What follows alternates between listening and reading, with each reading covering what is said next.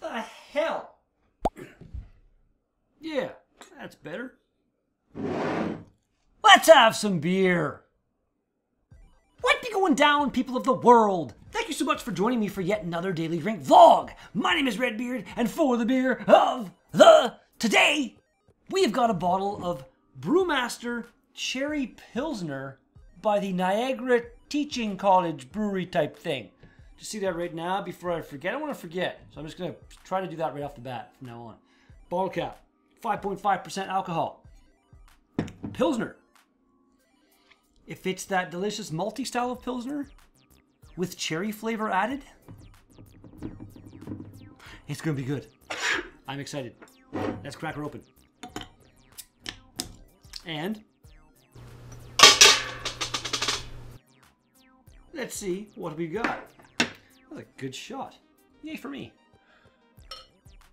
Not sure it's going to have any kind of cherry color to it. Doesn't seem to really.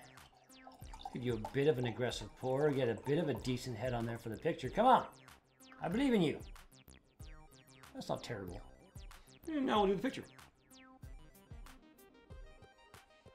She is crystal clear, aside from a little bit of chill haze on the glass. And I want to say there's maybe the slightest red kind of hue overall in the beer. I'm not sure it's really coming through in the camera.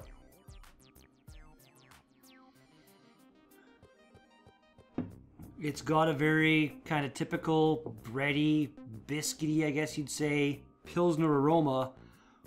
And then hiding in that aroma, there is a bit of cherry presence. It's stealthy. It's like ninja cherries. But they're there. I can detect the ninja. Let's give this a shot.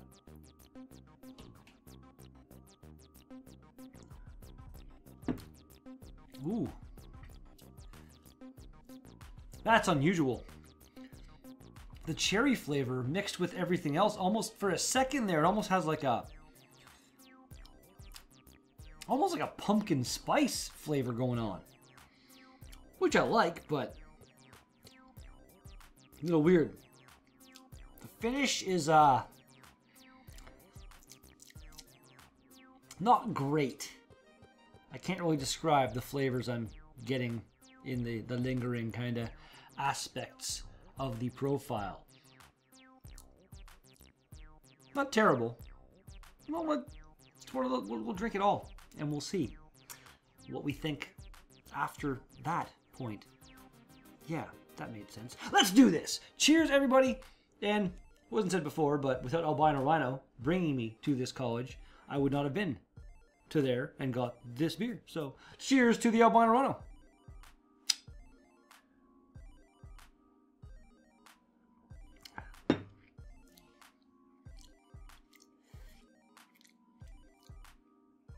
It's really weird.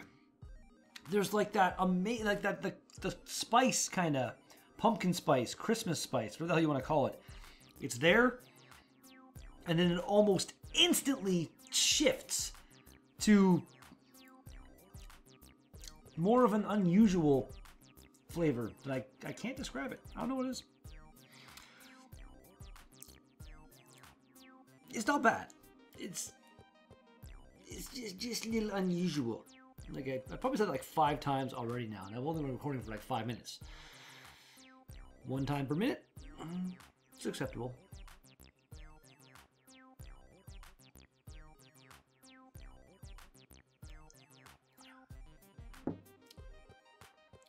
As soon as you swallow it, there's that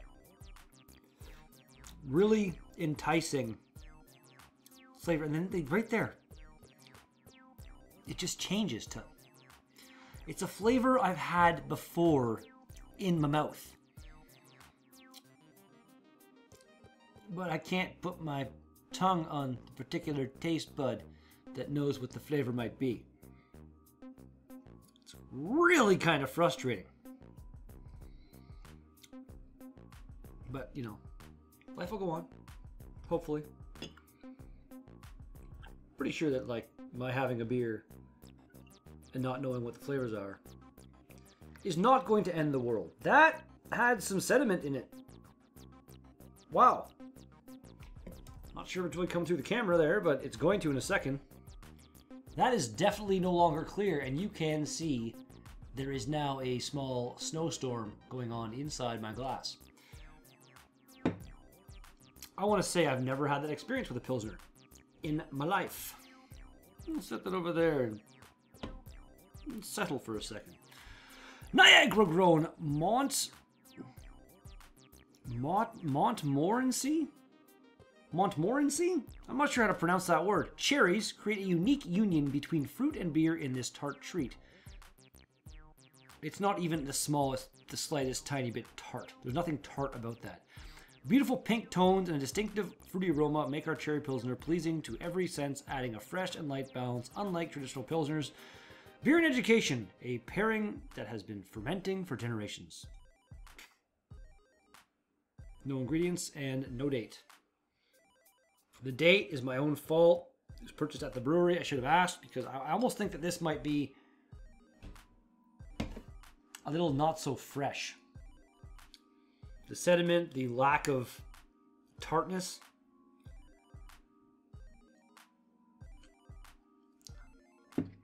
There's nothing tart about that. What the hell? Got a piece of the label on my hand. It's not tart. It's got that finishing flavor. Like, I'm getting it now. I want to say it almost tastes a bit skunky. And I'm pretty sure this wasn't a cheap bottle of beer either. So Niagara Teaching College, if you're selling bottles of beer, 5.5% with fruit adjuncts in them, and you're letting them sit around for months and months, then that's just not cool. You're supposed to be the teaching college brewery kind of place where you're teaching people how to give other people the most enjoyment they can get from their beer. This isn't working for me.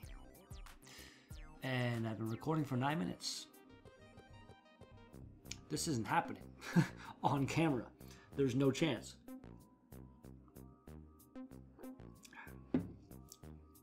There's that. Again, for a split second, the flavor profile is amazing. But even then, it's not tart. There's nothing tart going on in this beer. There really isn't any cherry. Whoop, that could have sucked. Any actual cherry flavor coming through at any point in the overall flavor profile. And it makes me kind of pissed off. So now I'm going to take a break, and it's going to take a while to get through this stuff.